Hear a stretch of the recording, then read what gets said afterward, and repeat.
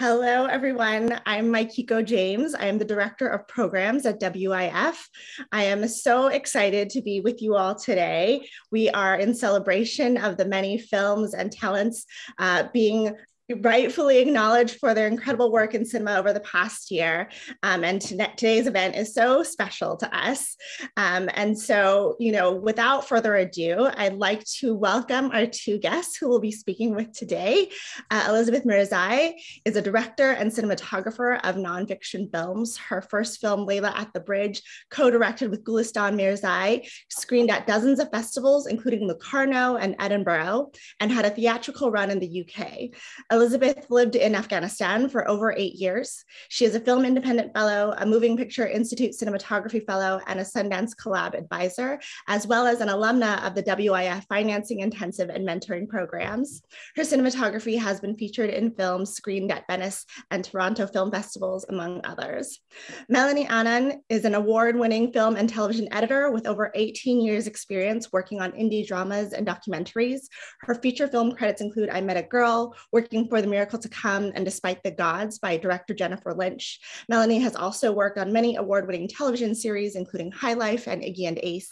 She is a Film Independent Project Involved Fellow and also a Fellow of the Berlin Talent Campus Editing Studio at the Berlin International Film Festival. And we are here, of course, to discuss your film, Three Songs for Benazir, which has been nominated for an Academy Award. Congratulations to both of you. This is so exciting. Thank you so much, Mikey. And truly, what a moment for this film right now, as the world is paying specific attention to the atrocity and inhumanity of war. And yet Afghanistan, which is so directly tied to the US, I feel only gets seen here in glimpses. And while its people, of course, continue to endure it for so long and consistently. And this past year with the US forces leaving, it came back starkly into view, but again, only momentarily. And I feel it left a lot of us thinking about and hoping that there's something we could do. And really poignantly, I think this film points to a possibility of just understanding at least our awareness, how it can expand because it's so rooted in the humanity of the people who you show. Elizabeth, can you talk a little bit about how the film came about? I've read that you and Shaista and Benazir were friends for a long time before you started filming. How did they help you shape the story? This film came about through a friendship that Gulistan and I had with Shaista. We were both living in Afghanistan, and we were living close to this camp in the heart of Kabul, where a lot of people ended up who were displaced by the war. We went there one time to distribute food, and that's where we met Shaista. He was so full of life. He was really charismatic and funny. He started singing to us, and we both felt a really strong connection with him. I know for Gulistan, it was also a connection of the experience of being displaced by the war, because Gulistan is Afghan and he lost his home and land during the Soviet occupation of Afghanistan. He became a refugee in Iran. So he said he was really able to relate to Shaista in that sense of just being displaced. And I just felt a very strong connection with him as a friend that just blossomed over the years. And he introduced us to Benazir, and we saw there was something so magical and beautiful in the relationship between them that we felt we hadn't seen on film before from Afghanistan. And after 3 years of being really good friends with each other, we approached them to see if we could make a film together. And they are incredibly open and accessible to you both.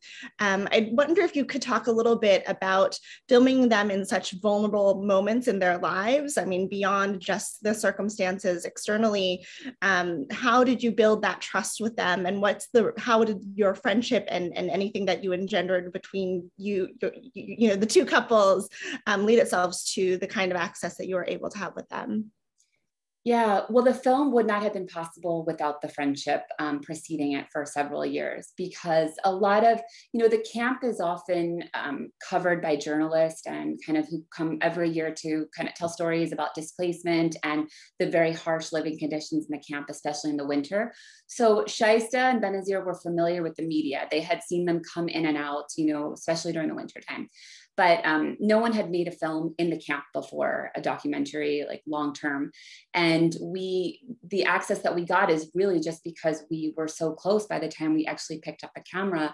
We had spent Many times, like Shaista would come to our house, Golasan would take him swimming, horseback riding, before the idea of this film even came about. And even we would accompany him and his family to different ministries to petition for better access to resources inside the camp. And so when we finally approached them with the idea for a film, the idea came about through what we saw through our friendship. And by that time, there was already just a really shared trust between all of us. But we were also very aware about what we would and would not film. So there was many times we would be there with a camera and just not pick it up, because we knew that there were certain things that we didn't want to film because it could endanger them in a particular way. So it was just a very delicate balance that we always had to keep aware of. And filmed over many years, right? So Melanie, I'd love to ask you, as is with documentaries, it's often not quite clear where the story is going. When did you come into the process, and how did you both determine what the length of the film would be? Yeah, I have worked with Elizabeth and Gulistan before, and I came in and it was about a 35-minute rough cut already, and because we all worked together with another editor, Christoph Baumke.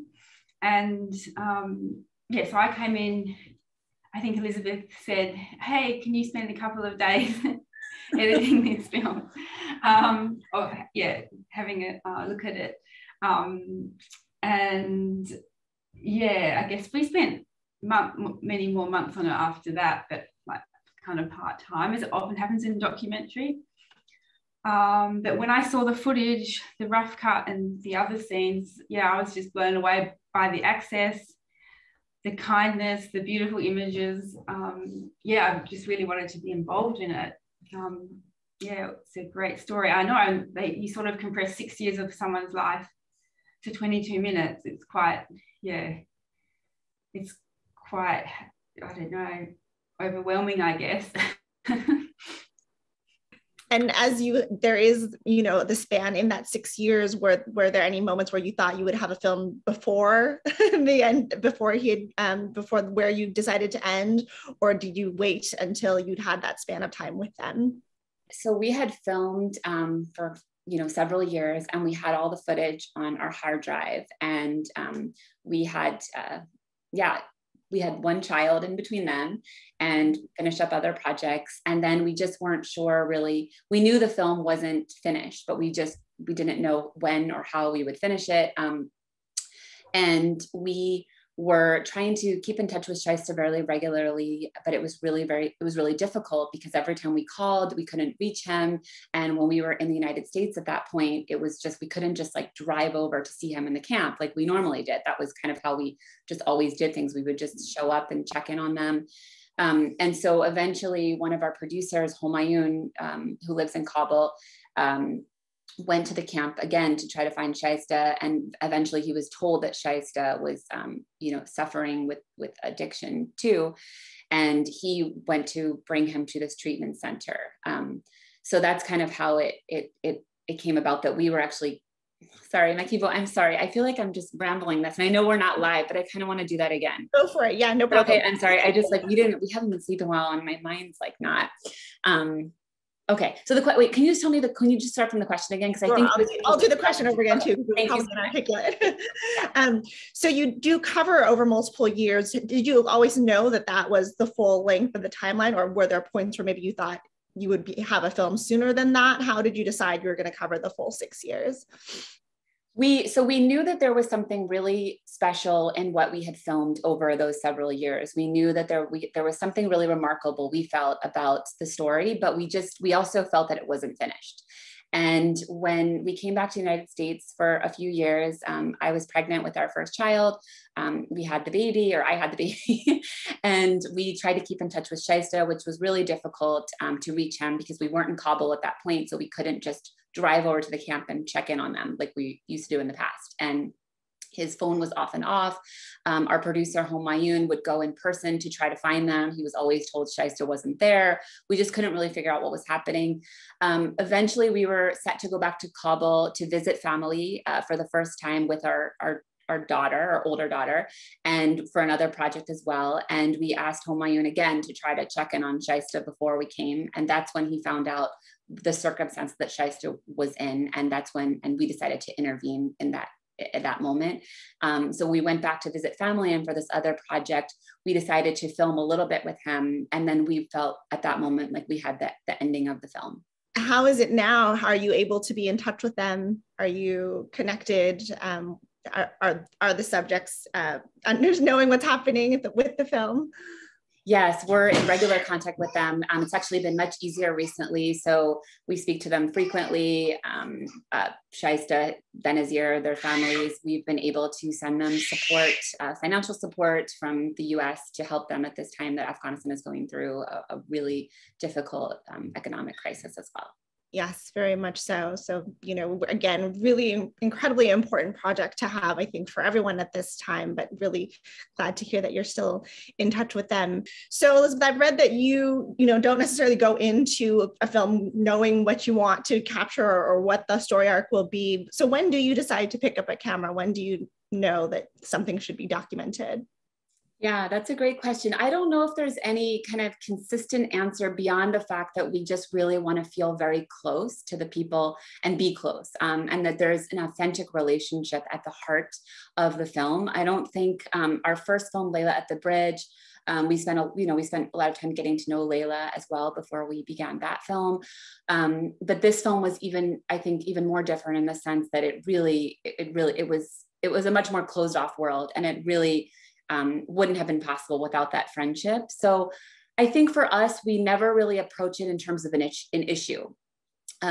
With our first film, Layla at the Bridge, we did not set out to make a film about the addiction epidemic in Afghanistan. What interested us was this woman, Layla, who was really detonating these stereotypes that I think that the West and many countries have about Afghan women, and just her belief in second chances for people and in the dignity and value of every human life. And that's what we were really drawn to. And through her story, it allows us to see, the bigger issues facing Afghanistan at that time.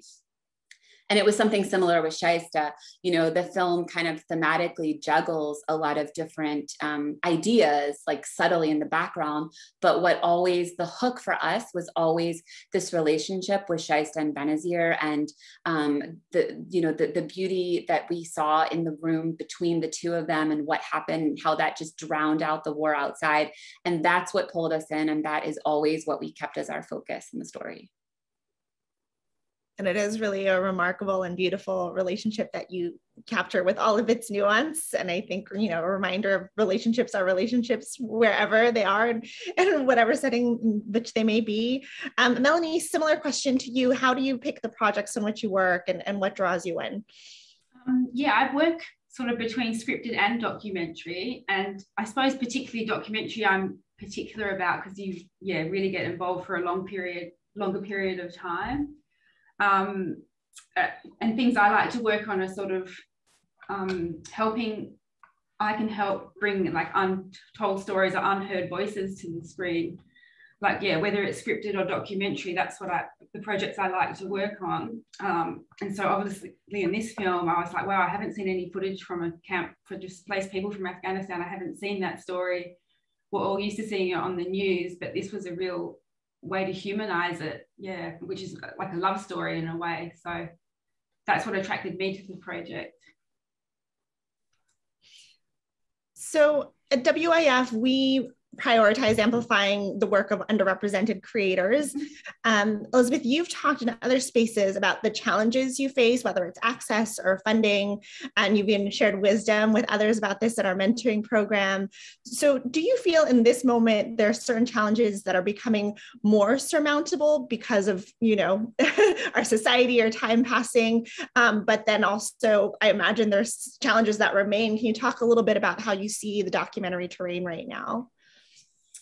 That's a great and a difficult question. I feel like it's always changing. In some ways, it feels a bit tumultuous at the moment in terms of funding opportunities and access to those. And for us, it's always been on the harder side to get funding, especially for projects, I feel like, from Afghanistan, which has really essentially been all that the kind of stories that we've been working on. but it's been incredibly encouraging to see the way that this film has resonated.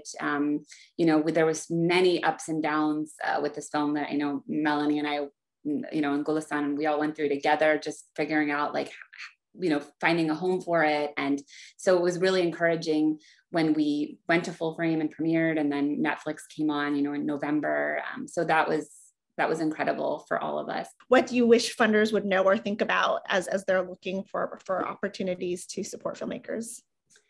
Yeah, I think one thing that's really hard about funding is you spend so much time on these applications. And I mean, thankfully, they've all been kind of streamlined, many of them to fit this kind of documentary core application. But it is a lot of work to do these applications. And for me, I also have dyslexia, and it takes so long to write these things out. And it's really, on the one hand, it's really helpful because I think it does help to kind of crystallize your own ideas that you have and pitch them. But it's also, you're also, there's not many funds, and there's very little in the way of short film funding, I think. And then you wait like 6 months for an answer. Often it's usually no. So I'm not sure what I would say, but I'm always happy to see when funders give chances to people that haven't had them before. And, just keep in consideration that it's just such a long process. And it would be really nice if even to get a no sooner in most cases, I think. Very, very useful, I think, for the whole arena to know. And I really do think there is an effort both on funding and support and advocacy sides to understand how to make this process simpler, certainly. So thank you for that. And Melanie, I think we know the editing field similarly, there's a lot of disparity in terms of, who this typical editor is. How do you see your field expanding, presenting more opportunities for people, women, people of color, queer people, disabled people? Are there things that make you optimistic about the diversity of the editing field? Yeah, I mean, I think it's slowly getting better. I mean, especially for females in editing, I guess it does seem to be getting better with Pamela Martin nominated. There's normally like one person nominated, women in the editing category. But as far as, people of color go, I think editing could be trying much harder. We could be working harder to make that happen. So I think it's just about supporting people as they come up from assistant editing and giving more people opportunities. So there's a long way to go still. And have you seen, are people being drawn to the editing field? How do you, get people interested in editing? That's a good question, because it's invisible, basically, invisible art. And I think these kind of events are super helpful. So thanks for including me here. I guess it's up to, if someone falls in love with cinema or wants to work in it, they probably will research and find out. I mean, I guess that's what I did. I didn't even know there was editing, as a kid or whatever. So it's just, these kind of events help, and it's not, I think editing is completely the invisible art, but films cannot exist without it. That's why we say fix it in post. The magic of film really comes so much and so through in the right. And in this project in particular. So we're really thrilled to have you as well. So to wrap up, I'd love to ask both of you, and Elizabeth, we can start, what after in the life of this film, obviously in this moment, that's very exciting, but there is clearly a family who we're seeing and war that continues on across the globe, and particularly in Afghanistan. What should we know right now, and what is happening in the sense that the US audience can contribute, and however we should be thinking about this situation? What would you like to share with us? Well, I just would hope that that the United States in particular does not forget about Afghanistan. It's already really faded from the headlines. It's kind of almost rare, I feel like, to see it on the headlines these days, what's happening in the country.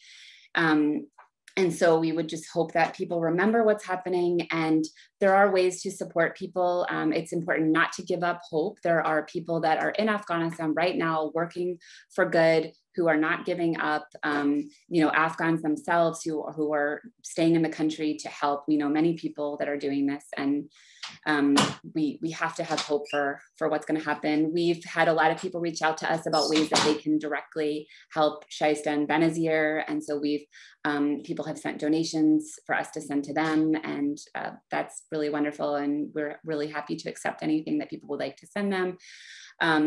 But I think that one takeaway we'd really love for the film is just that there is so much beauty and strength in Afghan culture that we hope that this film just touches on. And we think that the West in particular can really do well to learn a lot from. Are there projects that you're working on now that you're excited about, or what comes next through the pipeline for you?